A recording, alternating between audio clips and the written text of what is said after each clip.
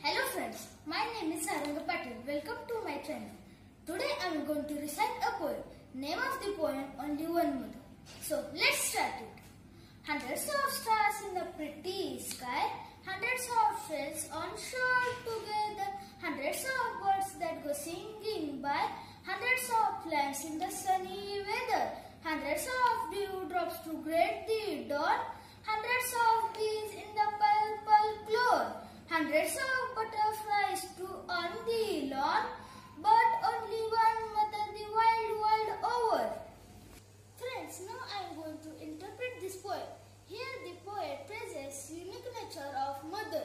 Our mother is unique creation of God. She is only one all over the world. She is special gift from God to us. Here the poet contrasts unique nature of mother with other wonders of nature.